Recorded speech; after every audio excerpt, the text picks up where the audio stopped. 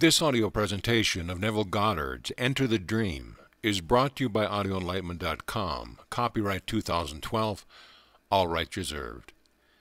Enter the Dream. God only acts and is in existing beings or men. Embracing the fires of experience, God was consumed by the flames, rose from the ashes, and continues to rise as Jesus Christ or divine imagination. Good and evil are not conditions imposed by some benevolent deity, but states the soul must experience in order to surpass them and awaken as God himself.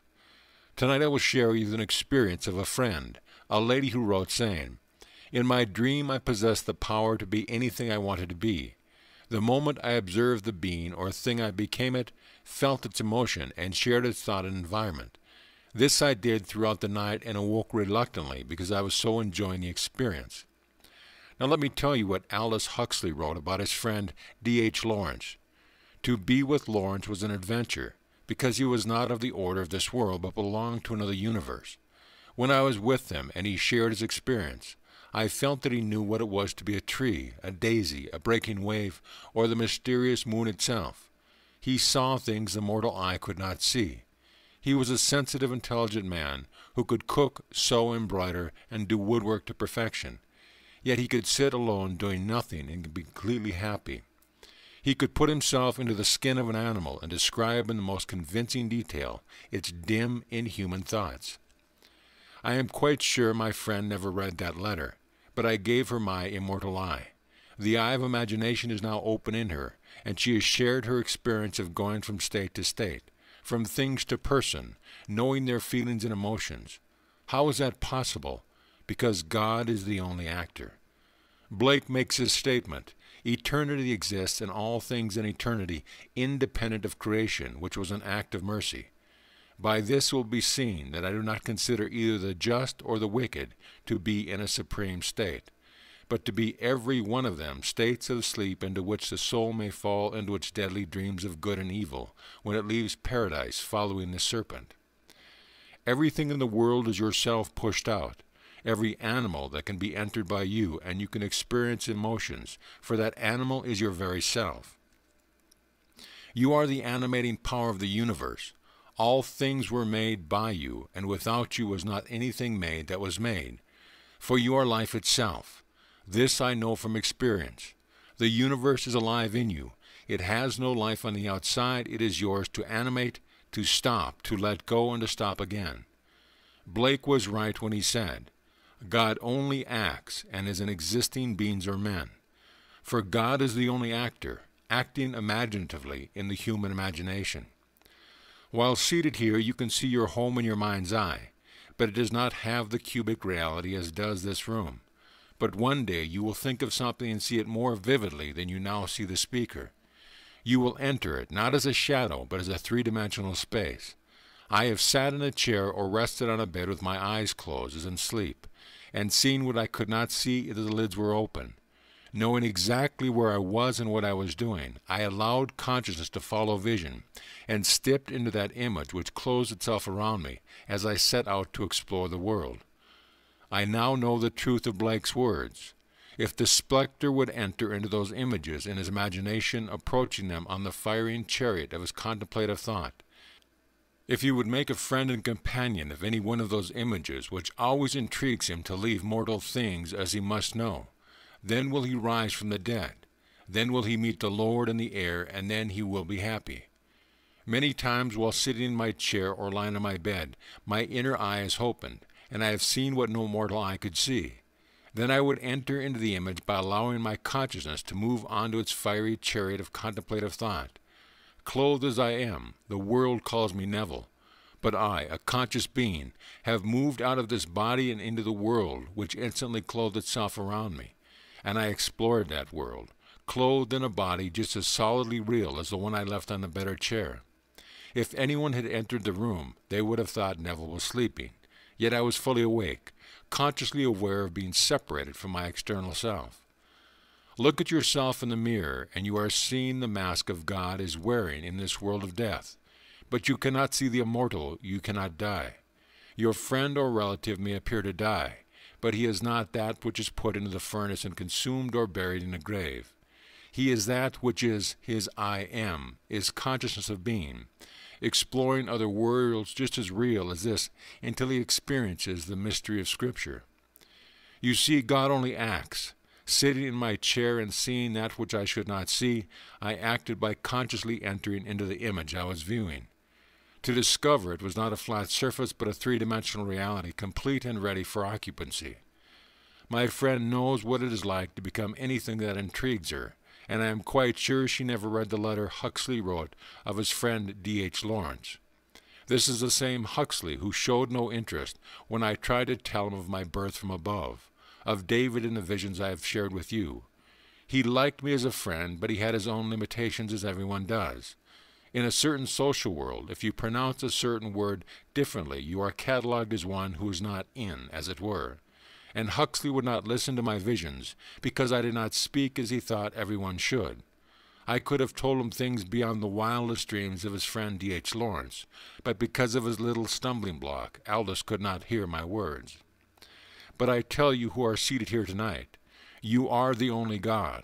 You will know this from experience, for the day is coming, when instead of seeing your thoughts in your mind's eye, you will see them three-dimensionally, just as you are now seeing the speaker. When the eye of imagination opens, you will instantly move into the thought, whether it is regarding something that took place 10,000 years ago or exists in that which you might think of to be the future. I tell you, there is nothing that is not here and now, ready for you to enter and become one with. One day you will realize, like Blake, that neither the just nor the wicked are supreme states, and you will be able to forgive everyone for what he is doing or has done. You will know that although his action seems horrible, based upon this level, he is expressing a state and must do as the state dictates. Good and evil are simply states of experience through which the soul of man must pass in order to awaken to the being that he really is. He must embrace the fires of experience and be consumed before he can rise from the ashes to be one with the being who sent him. I can't tell you the thrill that is in store for you when the eye of imagination opens, for only then will you be actually seen for the first time. And when the ears are open, you will hear what no mortal ear can hear, as you see what no mortal eye can see. A week or so ago I went to an office regarding my Medicare, and I was asked to prove that I would be 65 on my next birthday. I knew that at one time I had obtained my baptismal certificate, but I hadn't seen it in years and had no idea where it was. 2 nights ago, about 1:30 a.m., my divine brother said to me, "Your baptismal certificate is in your wallet."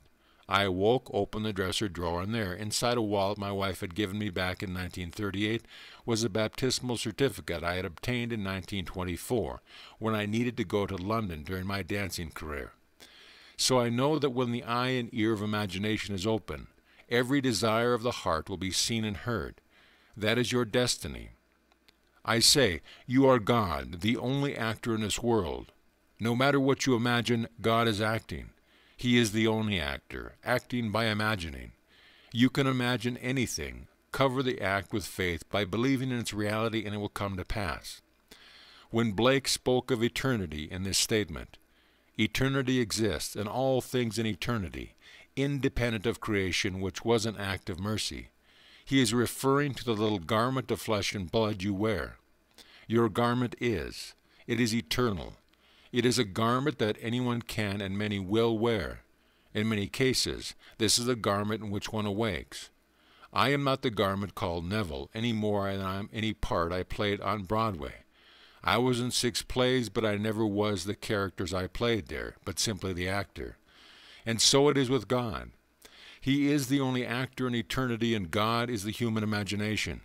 It is the human imagination who plotted the entire play before he came down and assumed these eternal bodies of limitations and death. And it is the human imagination who will rise from these eternal bodies into divine imagination from whence he came. In the book of Genesis we are told, "The serpent spoke and said to the woman, 'You will not die, for God knows that when you eat of the tree of knowledge of good and evil, your eye will open, and you will be like God, knowing good and evil.' This is something you must know in order to surpass and rise beyond it as divine imagination. The serpent knew that as you ate of the fruit of the tree of good and evil, although you would not die, you would embrace the fire of experience, be consumed as his victim, and rise from its ashes as God himself. That is the story of the Scripture. Blake added this wonderful thought, saying that we left paradise following the serpent. This implies that we did not begin here on earth, but left paradise following the serpent of generation, who told us that when we embraced the great experience of good and evil, we would be consumed in its fire and yet not die, but would rise from it. In his book, John tells us in a lovely way as, "I came out from the Father and came into the world. Again I am leaving the world and returning to the Father." So we did not begin here, but coming out of the Father, we found those garments that seemed to begin in time, but really are an eternal part of the structure of the universe. In my own case, this little garment seemed to begin in 1905, but it was always so. It was always growing into manhood and departing in its 60s, always appearing, occupied by God, moving towards a certain point and then disappearing. All of these are but garments to be picked up and worn. People think they are the garments they wear. That is because they do not know who God is, for he is the one who is wearing the garment. It is God, your own wonderful human imagination, who acts and is an existing being or man. There is no other God, no other actor in the universe. If you want to test God, you may. Your immortal eyes and ears need not be open to test your creative power. Simply assume you are the one you want to be. Remain faithful to your assumption, and although everything denies it, you will become it. It does not matter who you are or what the world thinks of you. Anything is possible to the eye of imagination. As I mentioned earlier, had Aldous only listened to my message, rather than my English, I could have told him things beyond the wildest dreams of D.H. Lawrence. But I am a colonial in his eyes, and like all Englishmen, the colonials are looked down upon. If you don't speak with the Oxford or Cambridge accent, you are colonial in their eyes and not one of the boys. If Aldous had only listened, I could have told him what it was like to not only be the wave, but to be the ocean. When I was but a boy, years after puberty, in fact it stopped at puberty, I would know the night it was going to happen and was afraid to go to sleep. It was marvelous to be the ocean, but to be the breaking wave, a small portion of my being, was frightening. I, the ocean, would toss myself, the wave, into the skies, and then catch myself upon my own bosom as I fell. This experience would happen to me once a month over a period of years. I could have told him what it was like to be infinite light with no circumference, but my accent put barriers in his mind that he could not hear me. This is true the world over. People judge from appearances, as the individual's true being is unseen by mortal eyes. God comes to us unknown and unseen, but in his own wonderful, mysterious manner he lets us discover who he is. And when we do it in a first-person, singular, present-tense experience. I am not trying to flatter you when I tell you that you are God. Everyone is. The one who murders is one with the one who is murdered. The rapist is one with his victim. These are all God's experience of good and evil in order to surpass good and evil and rise as divine imagination who is God himself. You and I came down, and embracing the fire of experience, we have been consumed by it.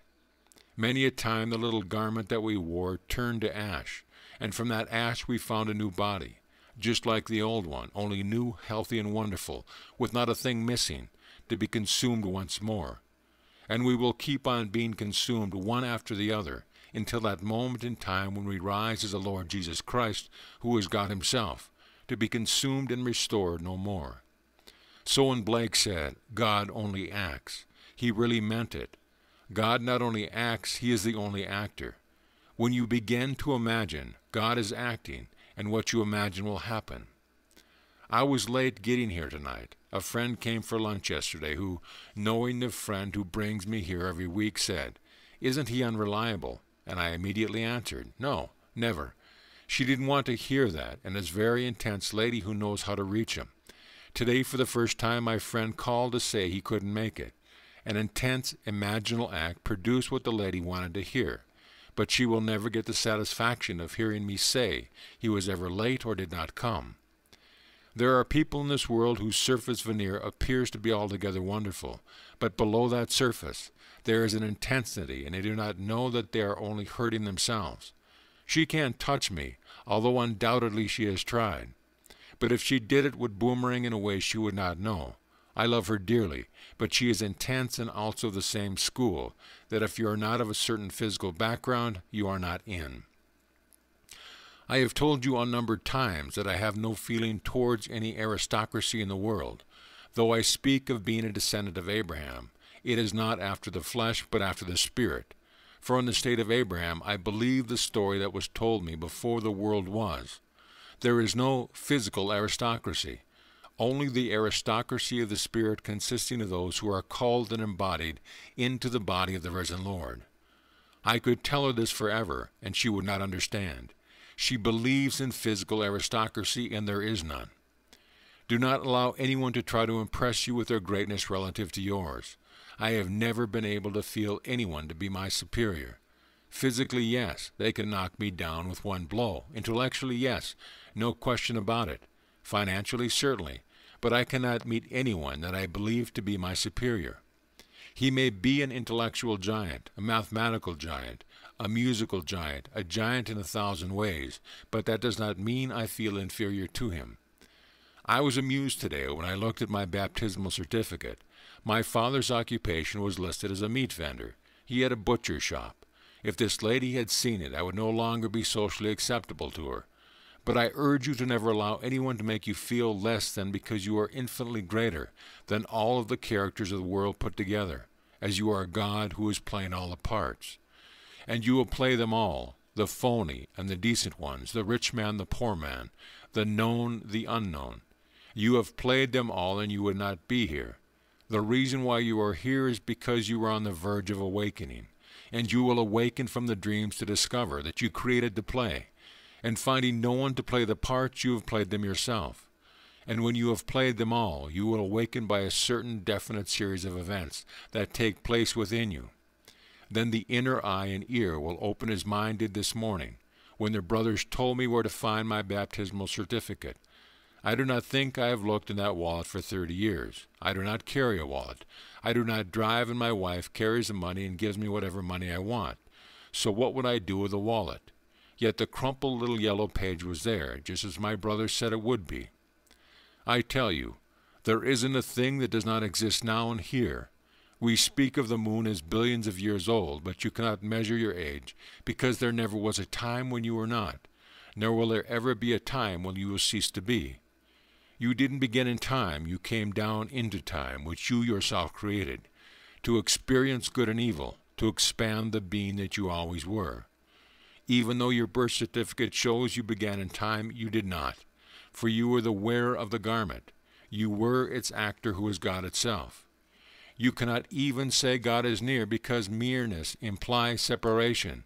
He is not near, for when you say, I am, you are proclaiming He is your very self. Begin now to believe in your true being who is God, and whatever you imagine to be so, firmly believe it so, and it will be so. Now let us go into the silence.